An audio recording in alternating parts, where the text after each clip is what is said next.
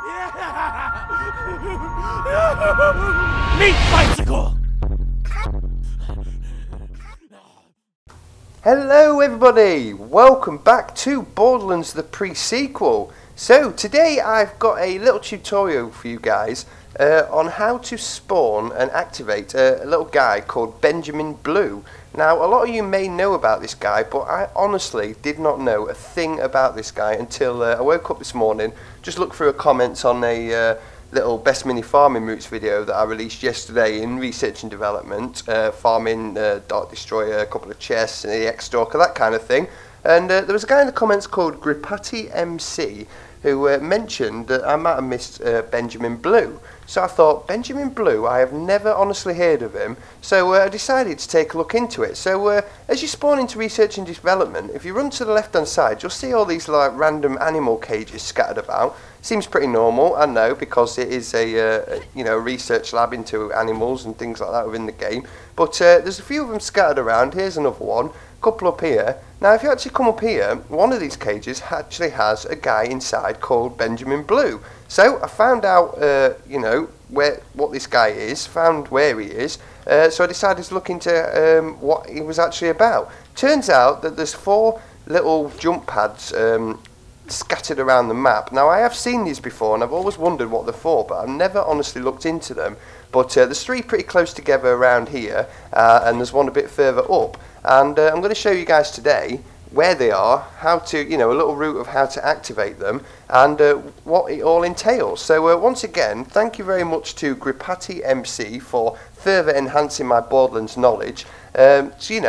Sometimes you just miss things in this game, and I honestly did not know that you could farm this guy, and he actually just give you little weapons and things like that. And you guys know me, I went consistently into researching this, and I'm going to show you exactly what it's all about now. So the goal of this is to get them little bars on the cage to open, and like I said earlier, to do that you've got to activate these, I think I said jump pads, the pressure pads, them ones that you slam down on. And there's 4 scattered around this map. The first is in the Tiny Destroyer's room. Now I've seen this one quite a lot, so I always wondered what it was about, and now I know. So when you get towards the Tiny Destroyer, he's there, right in front of you. If you jump off this little control panel area, slam down, that is the first of 4 jump pads, sorry, pressure pads, we'll keep calling them pressure pads. Next we're heading up to X-Stalker, and just before you get to X-Stalker, obviously we're going to go to the left and into the little chest room where there's 2 red chests. So X-Stalker spawns up there, and the little chest room is here. Now to the left of the chest room, to the chests in the room, sorry, there is another jump pad, pressure pad, just hidden over here. So activate that. I'll bring up a little map reference so you can see where. There you go. And the third one is if you jump past the chest and down, the third one is very close. So head to the left through the door, and before you go through the door on the left, head to the right. Again, more little control panels. There's like a big table here with like a map of the place. Right behind there, very well hidden this one. I didn't actually know that one was there. There is another pressure pad to slam down on. So once again, there's a map reference. Now I'm going to speed this up double speed because basically we're going to head towards where you go to the aquarium to drain the aquarium in the missions, right up into that room up there, and so it's quite a big long run around everywhere, but it doesn't take too long really, a couple of minutes maybe. But the 4th pressure pad is right up there just before you get into the room where you drain the aquarium. So we're making our way up there now, and we'll be there any second. There we go. So once you head up there, before you go through the doors to drain the aquarium, if you loop round and come back on yourself once again, there is another pressure pad. So that is all 4 pressure pads slammed down upon now, and that is all you need to do to activate it. So there's nothing left to do now apart from head back to Benjamin Blue. So once again, I'll speed this up so you guys can just see the route back. Basically we're just coming all the way back to where we actually came from. But yeah, now we can head back to Benjamin Blue's cage, and it should open for us.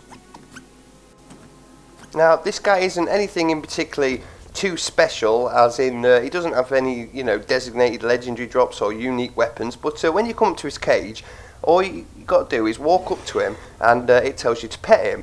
You've got to do this 3 times, and on the 3rd occasion he will actually spit out some loot. So there you go, we've got a bit of loot there, mainly ammo and things like that, but there is a couple of greens. I've had blues, purples, and like I said earlier, I am very consistent, but we'll leave that for later on.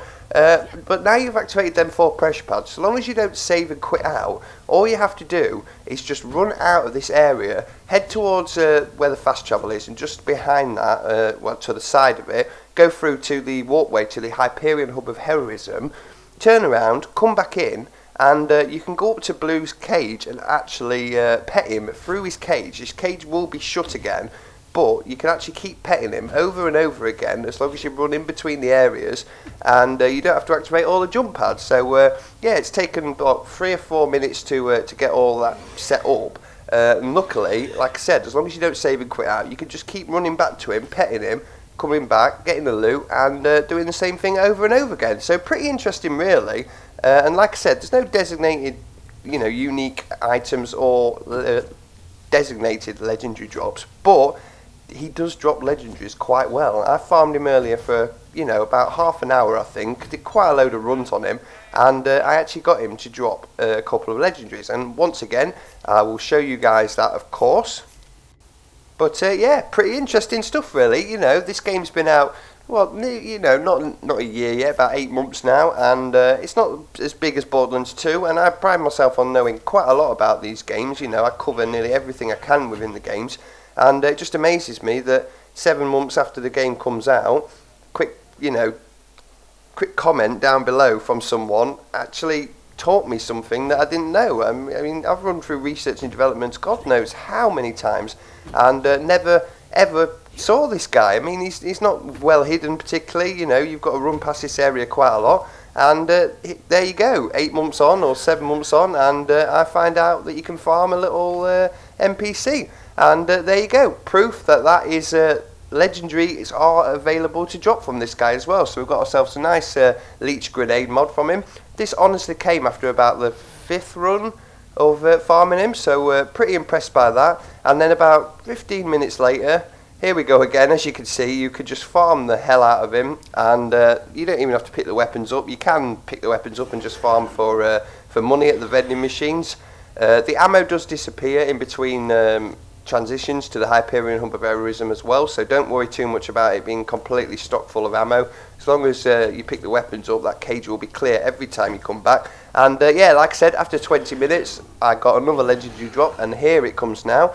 3rd pet come in, spit out the loot, and hey, here we go, a nice legendary Hellfire SMG. So yeah, like I said, I like to be consistent in my farms, and didn't want anyone to say in the comments, does he drop legendaries, and I didn't find out about it. So there you go, guys, in about half an hour I got 2 legendaries out of him as well. So there you go. Anyway, that is how to activate Benjamin Blue. A new thing to me, maybe not new to you, maybe it is, maybe you guys didn't know about it as well. If I missed it, then quite possibly someone else could have missed it. So yeah, there you go, surprise surprise. So once again, big thanks to Gripati MC. I might drop your name down in the description as well as a little thanks, just because you taught me something I didn't know, and yeah, I like it, so thanks a lot for that. And anyway, guys, there you go. Tell me in the comments below if you knew about this, if you've got anything good from him as well, or maybe go ahead and do a bit of farming of him, and let me know if you get anything good from him as well. So thanks for watching, everyone, and I'll see you guys in the next video.